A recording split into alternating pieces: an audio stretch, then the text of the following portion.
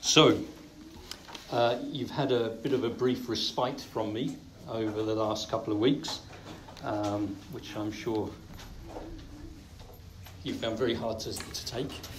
I'm sure that's been very difficult, not having me up here bumping my gums. But hey, there you go, what can I say? You've missed me, haven't you, Hannah? Yeah, she says. Right answer. Good girl. Right, anyway, what we're going to do is we're going to plan to continue to look at this little parable of Jesus, which is the unshrunk cloth and new wine. So this is 1.2, which means we've had 1.0, 1.1, and we want 1.2. So this is the third message in the series on this particular little parable.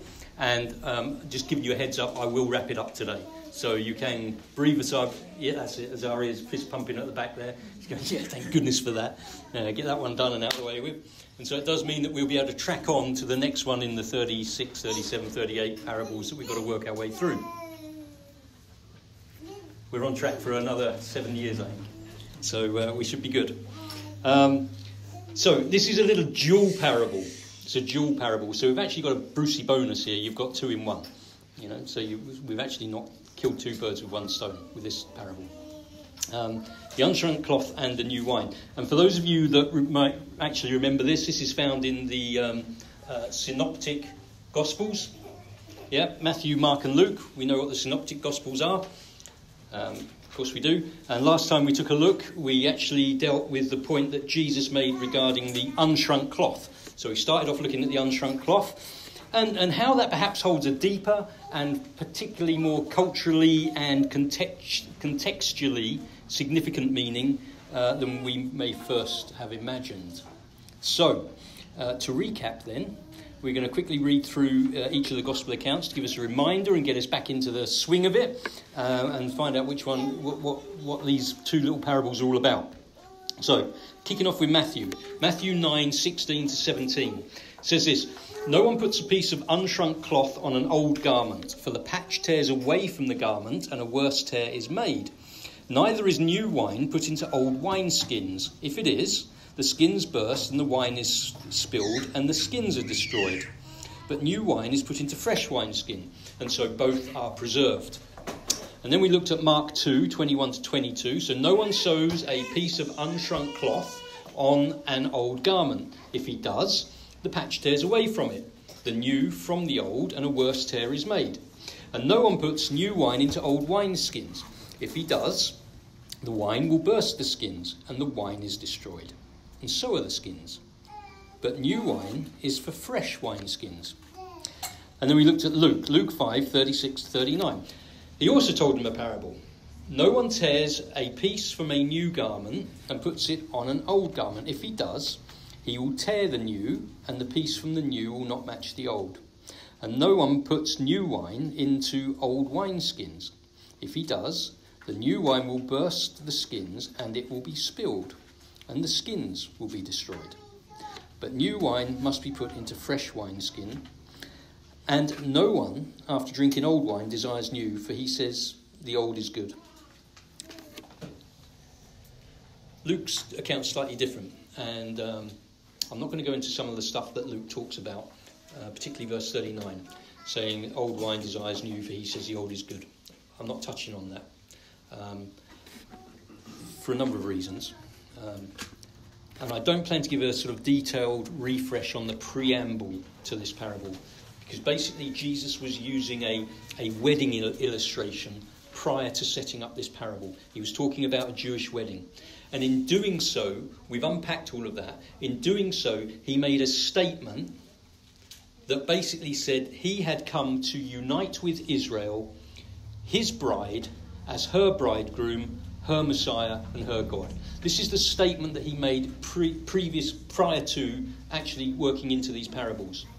So he stood there in the place of God as the bridegroom, and his disciples were the ones who were responsible for getting it all organised, getting this wedding ceremony all organised. It wasn't the temple, it wasn't the Pharisees, it wasn't the Sadducees, it wasn't the scribes, it wasn't any of these other religious leaders. It was this ragtag bunch of people called the disciples, fishermen, tax collectors and all the rest of it. They were the ones that Jesus has said, that's my crew. They're going to get all of this sorted out for me as I come and present myself to my bride Israel. which is significant. And the language in the Greek also implies that the bridegroom is going to be taken away by force, violently, and the bridegroom would be lifted up. That the bridegroom would be elevated. That the bridegroom would be elevated above the ground in order to carry something that has been borne up. This is all in the language. And this links to a Hebraism meaning to expiate, to forgive, absolve or atone for sin. This all links in. So the imagery that Jesus says, I'm the bridegroom, but by the way, before any of these nuptials happen, I'm going to be snatched away. I'm going to be raised up, and I'm going to be put up somewhere above the ground. I'm going to be elevated in order to absolve sin. That's quite impressive. That's quite impressive. So before we get to this parable, he has said, I have come to unite with Israel, my bride. I am her bridegroom, her Messiah, her God. These are my disciples who are going to get all of this organised. But there will come a time when I am taken by force, I am lifted up, I am elevated above the ground in order to carry, to bear and to expiate sin. That's quite something that he said before he's gone into these parables. Now, to understand that, we've had to unpack that. But the Jewish people listening to it would have gone, yeah, okay, you've got my ear now, I'm listening. I'm interested. So we often miss this. We miss this because too often what we do is we skim the surface of a story. We just skim the surface. And what we're not prepared to do is like those gannets up there. We're not prepared to dive deep. We've got to dive deep and we've got to pull up that treasure. We've got to pull up all of that rich stuff which is below the surface. Don't just skim the surface of this book that we have. Dive into it. Dive into it. Funny, isn't it? We spend all of our lives striving for riches. And yet the repository where the greatest riches lie, that book, that Bible, that some of you have open in front of you, we don't exercise our muscles to dig into. You occasionally take it off a shelf, blow a bit of dust off it. And I think that every single one of us one day is actually going to be brought to task about that. That one day in the future, we're going to be brought to task about that. And one day God will say to us, what did you actually do with the treasure that I gave you? This is treasure. What do you do with it? What have you done with it? What have you done with it? At the beginning of this year, I set you all a challenge. What was it? Read through the Bible in the year. Read through the whole Bible in the year. We're 11 months in. How are we doing on that? I don't want anyone to answer. Please don't answer. I set the challenge in January. We're 11 months in. How are we doing on it? Treasure. Treasure. Treasure is at our fingertips, yet it's never brought up to the surface so that it can really benefit our lives. We're a funny old bunch, aren't we? We really are a funny old bunch. We're a right mixed bag, which is good because God deals with mixed bags, which is great. Everybody he seems to recruit is a mixed bag. You know, according to the gospel accounts, there was a whole mixed bag in Jesus' audience. 3 distinct groups that were in play. As he spoke these parables, 3 distinct groups are actually identified. In Matthew, you've got John the Baptist's disciples. The baptizer's disciples came to Jesus. In Mark, people saw that John the Baptist's disciples and the Pharisees were fasting. And so it was a bunch of people. We don't know who the people were. It's just people. People came to Jesus. In Luke, it was the Pharisees. It was the Pharisees and the scribes. They came to Jesus. And they also gave him a little bit of a rack-up about prayer as well. So each gospel's got this slightly different questioner recorded for us. There's a slightly different audience recorded for us. And so on top of all of that, we've also looked, as we've tracked through this, at the traditional church teaching around this parable. And in a sort of nutshell, the traditional church teaching around these 2 parables, the cloth and the wineskins, is that Judaism has now been replaced, that Christianity has preeminence, the old for the new. And it just fails to stack up. It fails to stack up in so many areas. Not least of all that the church was not in existence when Jesus was teaching. The church was not in existence. The church, ecclesia, the body of Christ, what we understand to be the church, the body of Christ, the ecclesia, was a mystery. It was a mystery that was revealed to the Apostle Paul by the risen, ascended Jesus, who now sits at the right hand of God. The church was a mystery, only revealed to Paul. And at the right hand of God, just a reminder about this, the right hand of God means the one who has the power and the authority of God on earth. It is not a position to the right of God. Don't think form, what it looks like. Think function, what it does. Think function, what it does. If you are at the right hand of the king, you speak for the king. You have the power and the authority of the king. That's what it means. It's a function thing. It's not a form thing. Another thing that we need to keep in mind as we are tracking through this is ecclesia, what we call church, changes according to the context. It can mean assembly, it can mean congregation, it can mean gathering, it can mean those who come to homes, come out of their homes and into the public. It also includes what we would today call Messianic Jews. Messianic Jews. It also includes Jews and Gentile believers in Jesus as the body of Christ. And even in Acts, it was even used as a bunch of rioters in Ephesus. Ecclesia. So we've got to be careful about all of these things. And Jesus was speaking into a Jewish messianic context. And if we get that, if we really get that, then we're going to hopefully be able to understand the meaning of these parables in a much clearer fashion. And so that was our backdrop as we ended up in Matthew 9:16 when we're talking about the piece of unshrunk cloth on the old garment. And as we track through it in Mark, and as we track through it in Luke, and we have that backdrop leading us into those pieces. And so those verses that I put up there, this is where the view comes from that Jesus was introducing a sort of new, vibrant replacement for this crusty, old, flawed and failed Judaism of the Tanakh, the Old Testament. This is where we've sort of drawn this view from in the church teaching. And it's simply not true. It is simply not true.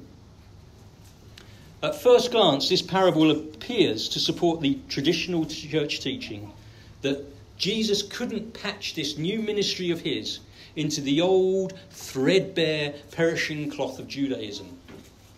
And so rather than attempt to patch it up, his ministry would terminate Judaism. Judaism had now served its purpose, and Jesus would usher in this new order.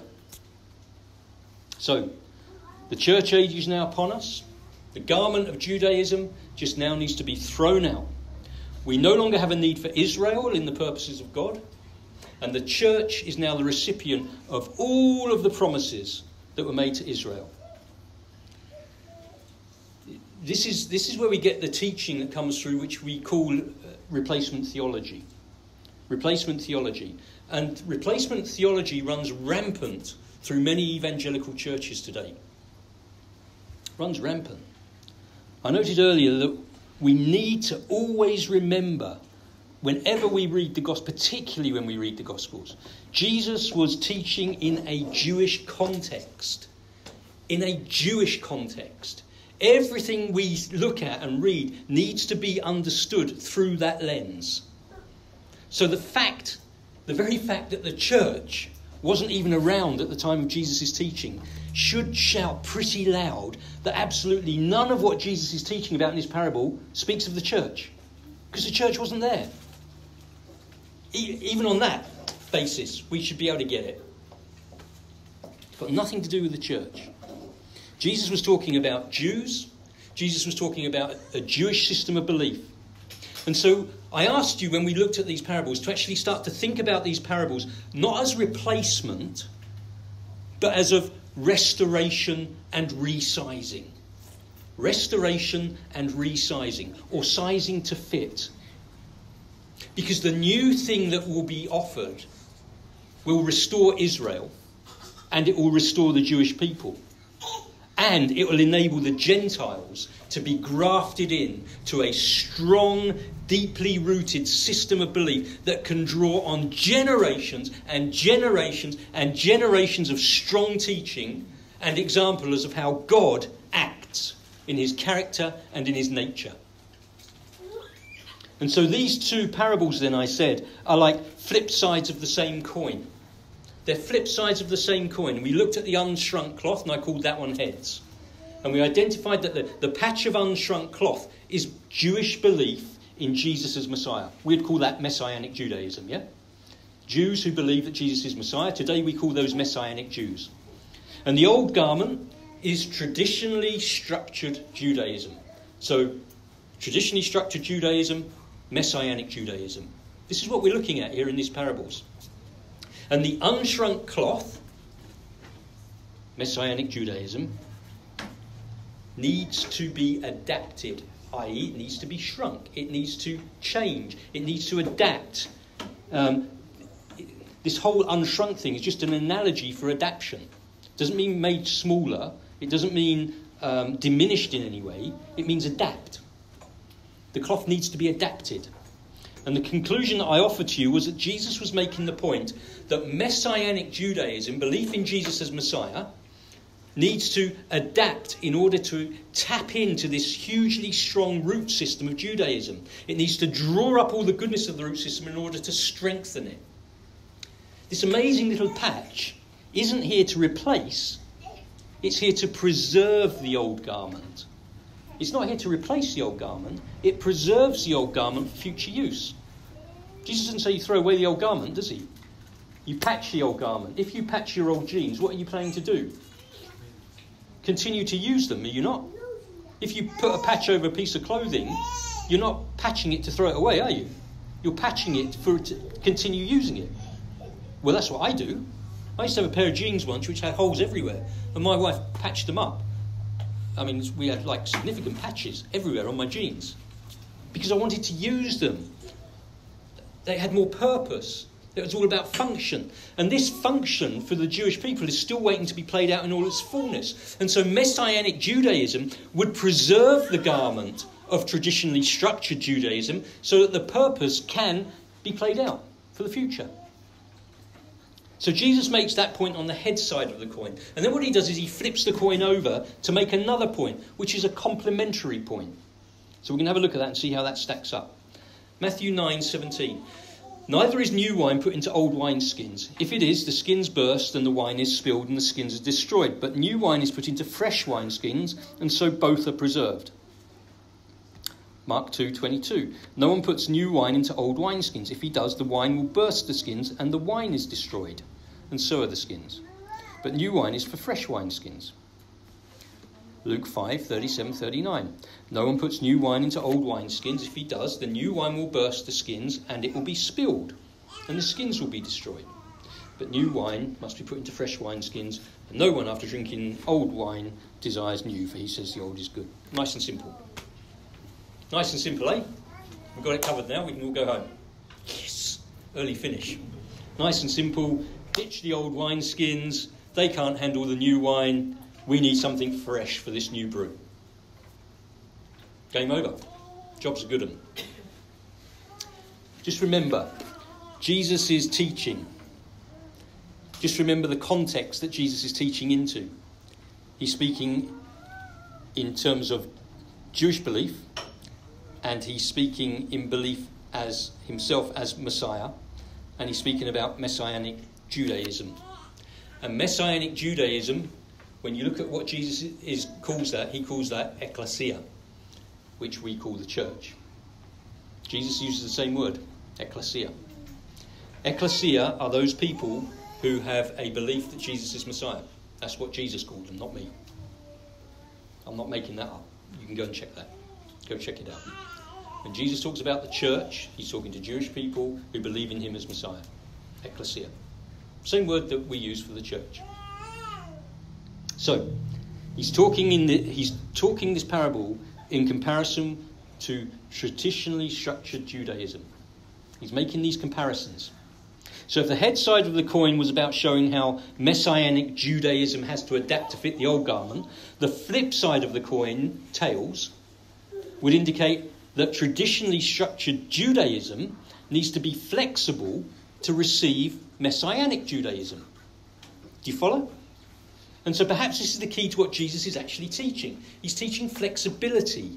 There must be accommodation on both sides of the coin in order to have the whole coin. It's about accommodation, flexibility. So we've looked at heads and we've identified the patch of unshrunken cloth as Jewish belief in Jesus as Messiah, Messianic Judaism. The old garment, traditionally structured Judaism. Now we flip the coin, and where we've got tails, where we've got new wine, which is Jewish belief in Jesus as Messiah, Messianic Judaism, and we've got old wineskins. What do you think that is? Traditionally structured Judaism. So we've got the two things. We've got the comparisons. You see how it's working there? Do you see that this is just actually the flip side of one coin? Can you see that? Can you see what I'm putting out here? No? Yes? I hope you can.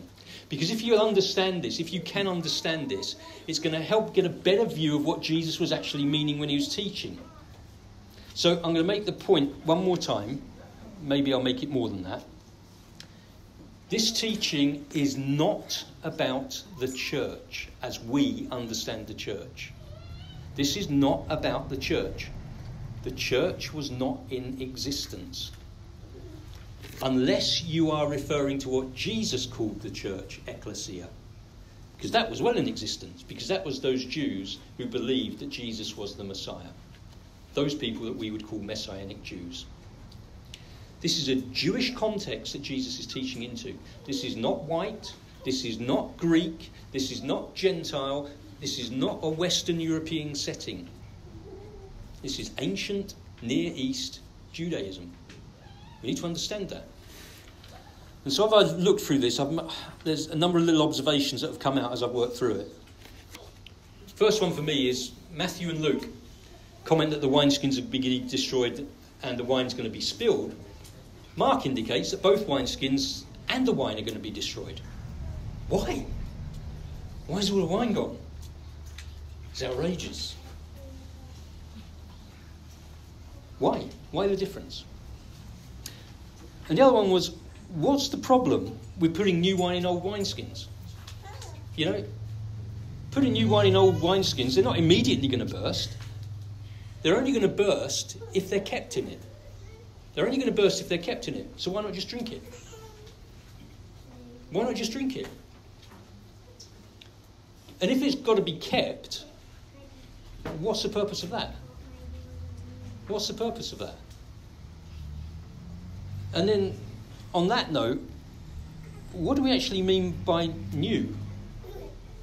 And what do we actually mean by fresh? So these are just some of the sort of questions that I was asking of the text as I was working through this. There's probably other questions that have come to my mind, but I don't have time to actually go into them all. So, I'd like to finish this off today, like I said. So why the difference in Mark's Gospel? Why does he mention that the wine will be ruined along with the skins? Mark's the only one that mentions that. Matthew and Luke say it's going to be spilled. They don't say it's going to be ruined. But Mark says it's going to be ruined. So, do you want to know the answer? Yes? Short answer is I don't know. I don't know. I have a suspicion. My suspicion is that it has something to do with the audiences that Jesus is addressing in his particular parables. Because the audiences are representative in some way as containers of this messianic faith. While the wineskins represent traditionally structured Judaism, they perhaps also represent a particular type of structured Judaism that would give rise to the faith in Jesus. Maybe a particular type. If there's no messenger, think about who Jesus is addressing in these parables, the different audiences. If there is no messenger, John the Baptist. If there's no Judaism, scribes and Pharisees. if there's no Israel, the people, three audiences, how can a faith in the Jewish Messiah of a nation called Israel be carried forward? It can't, can it? No messenger, no Jews, no Israel.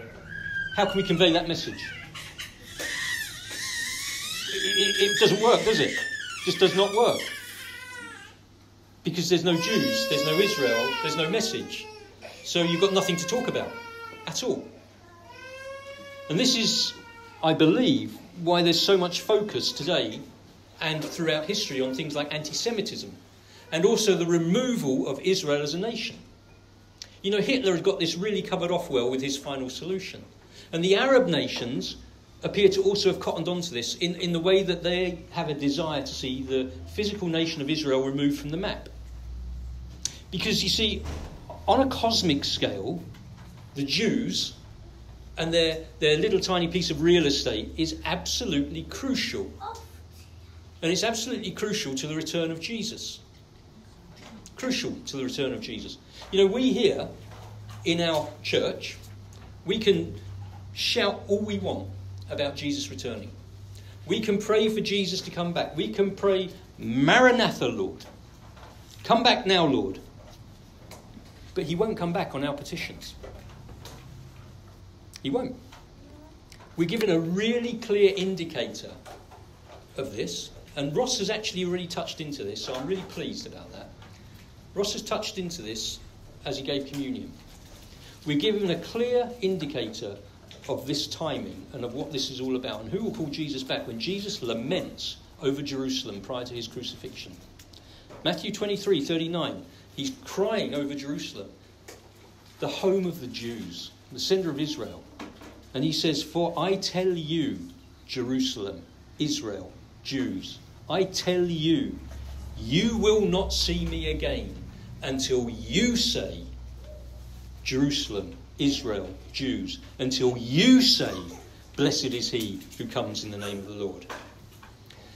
Jesus will return when the nation of Israel petition him to step back into our time, space, dimension. And when Jesus does do that, guess what? He's not going to step back into Australia. He's not going to step back into New Zealand. He's not going to step back into the UK. He's not going to step back into Canada. He's not going to step back into South Africa. He's going to step back into Israel, onto the Mount of Olives. You can read about that in Acts 1, 10 to 12.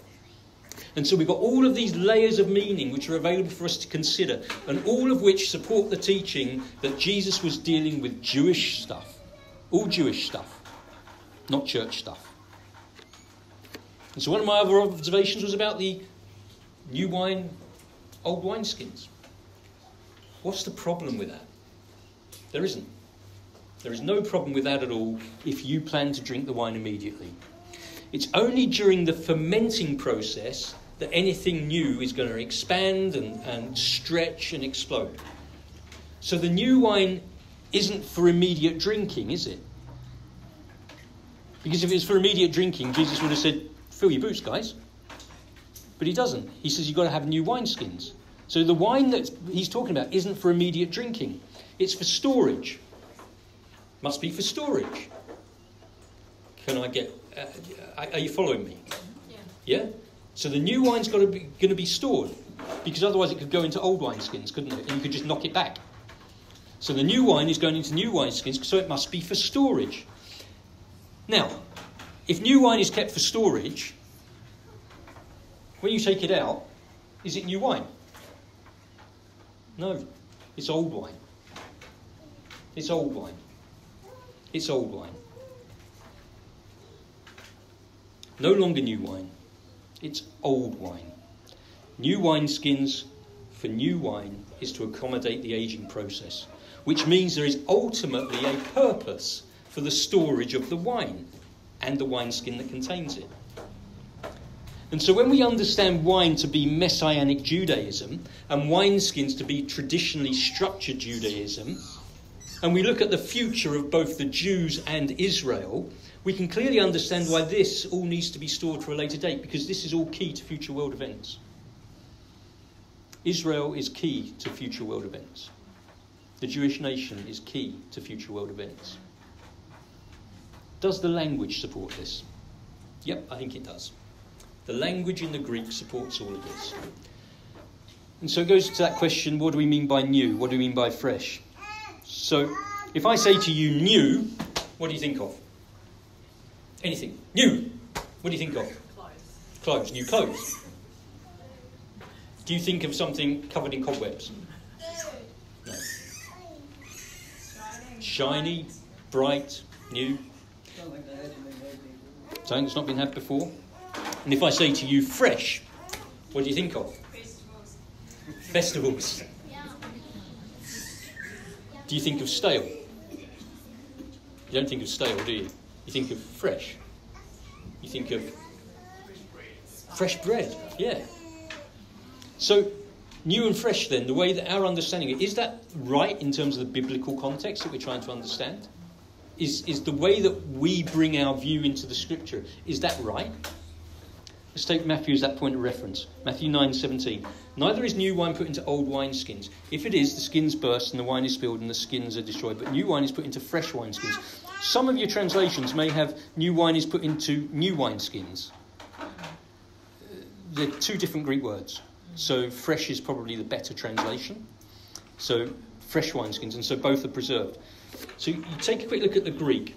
We've got new mentioned a couple of times, and we've got fresh, which I've said is sometimes translated as new. Different Greek words. So new is the Greek word neos. New. It means recently born.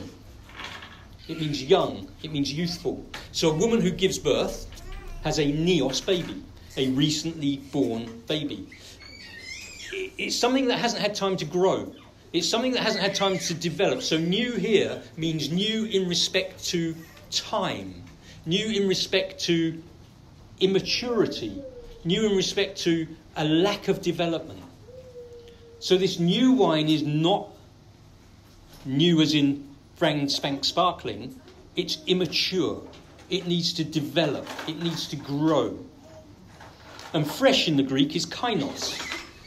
Now kainos can mean new, but it also means fresh or renewed. Fresh or renewed. And it links to a quality of form. So rather than implying that the thing that it's linked to is so old and so far gone, it's so has no purpose, doesn't mean that.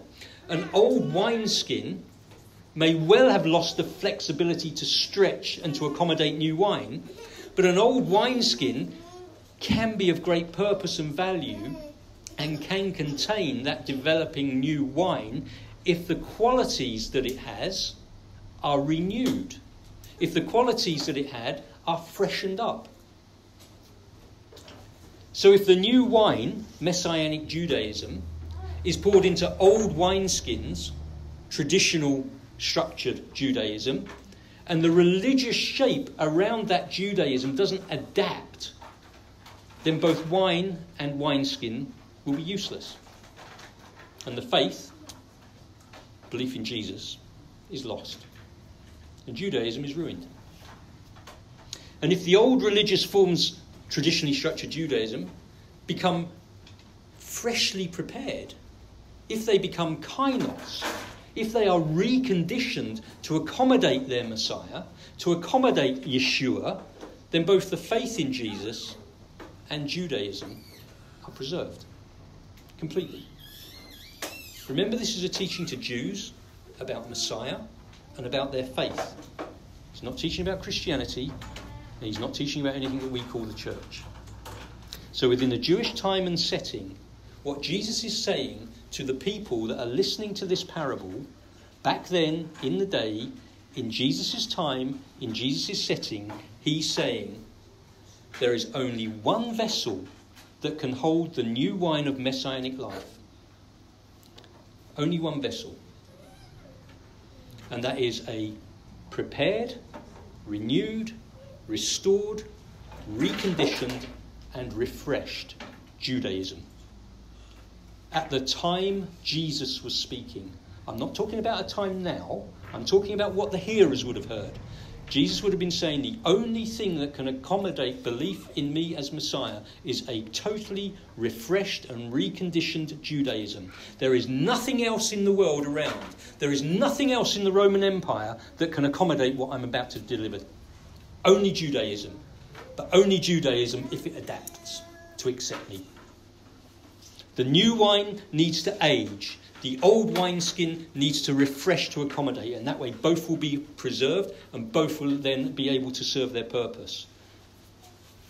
Preserved in order to serve their purpose. I've told you what the purpose of Judaism is and of Israel. End times. They've got a purpose to play out in the world. And we read, don't we, in Matthew 16 about Jesus giving Peter the keys to unlock the kingdom. And we're taught about this and that this is where the church would be built, etc., etc., etc. And the Roman Catholics, what's the symbol of the Roman Catholics? Any of you know? About Peter being the first. Yeah, and do you know what the symbol is for Catholicism? The keys, the cross keys. Yeah, keys to the kingdom of heaven. So the Catholics have the cross keys as their emblem. They have the keys to the kingdom of heaven.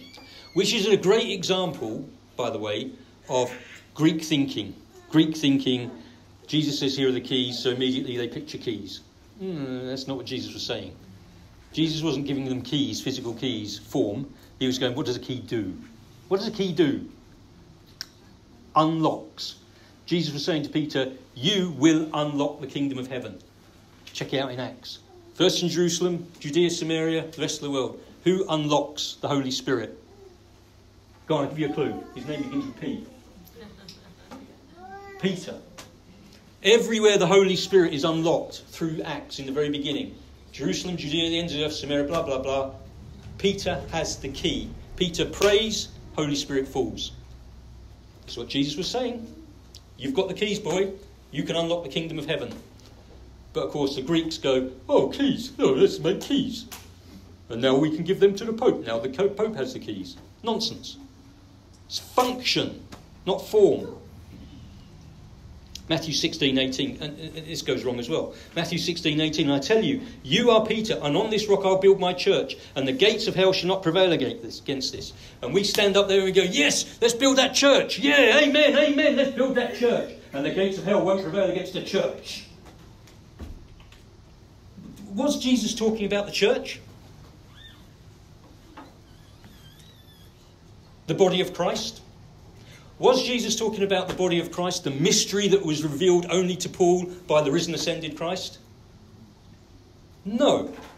Jesus was talking about ecclesia. And in Jesus' context, ecclesia was Jews who believed in him as Messiah.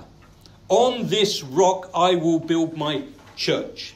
My people who believe in me as Messiah. It wasn't Christians. Christians hadn't been invented. It wasn't a Gentile church that hadn't been revealed, that hadn't even evolved. It was belief in Jesus as Messiah of Israel. On this rock I will build my church.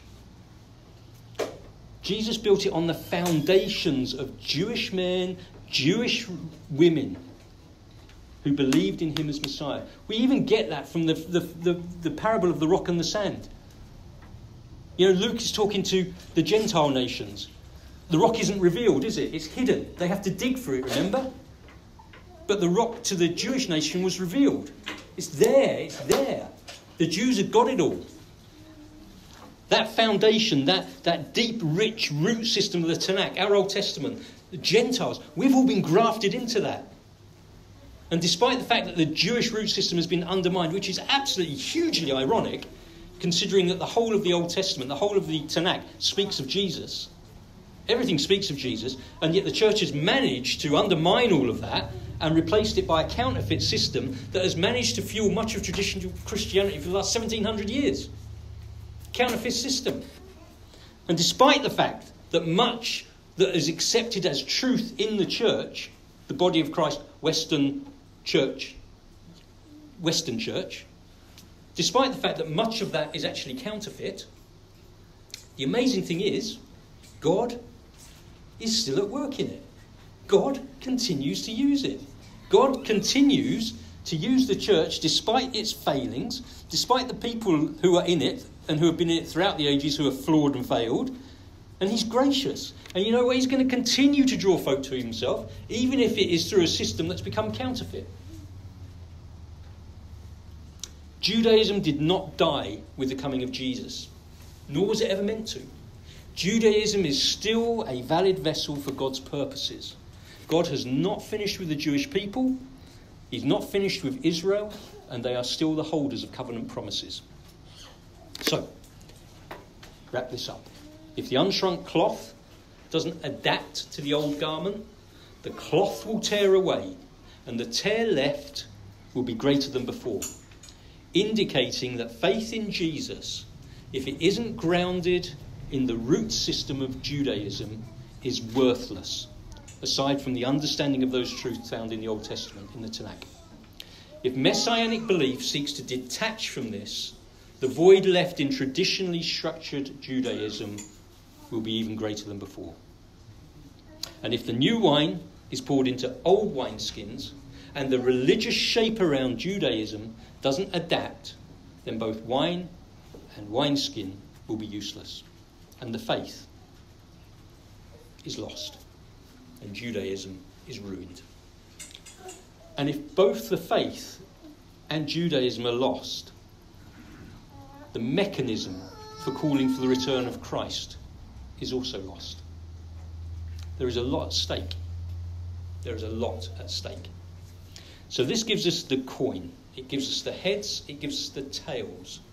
And I hope that it provides a better understanding of what Jesus was teaching when he was using these to illustrate his purposes. His message at the time was about restoration and sizing to fit.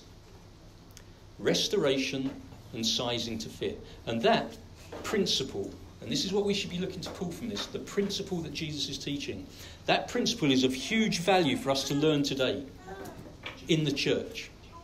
Because at the end of it, we're reconciled.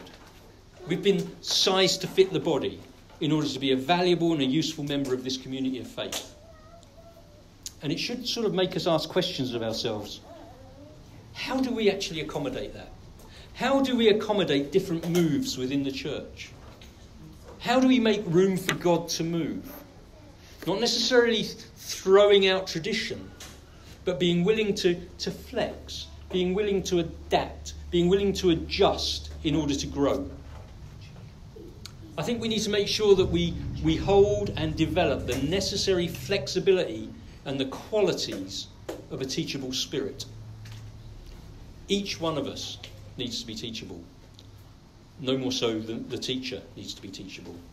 But we all need to be teachable. And we all need to have a desire to want to learn.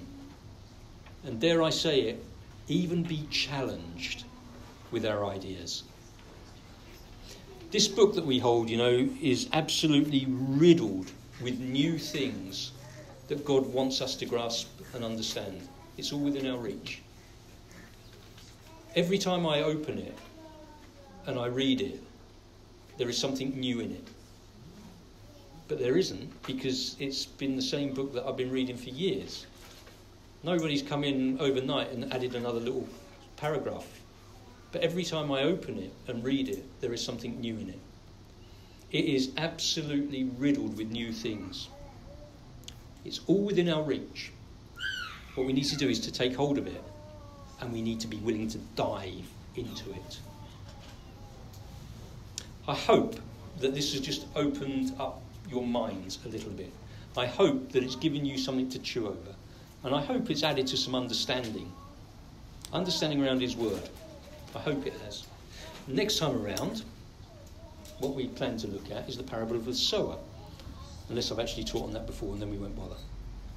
But anyway, that's where we plan to go next. Let's just pray. Lord, I just want to thank you for your word. I want to thank you for the clarity of your word, if we view it through the correct lens. I pray that each one of us, Lord, would be more desiring to want to step into a closer, more intimate walk with you, where we can really allow the beauty of your word just to wash over us. And I pray that each one of us would be sensitive to the things that you're doing through the move of your spirit. May we discern what is of you and what is not of you.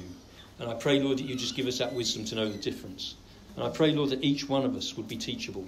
each one of us would be willing and wanting to learn, quick to engage and slow to complain, Lord. Quick to engage, slow to complain. Your word is not difficult, your message is not complicated. And forgive us for having made it so blooming convoluted, Lord, that Houdini would struggle to get out of it. I just thank you, Lord, for opening our eyes to your truth, and may your name be glorified, may your name be honoured now and for the generations. And in your Jesus' name I pray. Amen. Amen.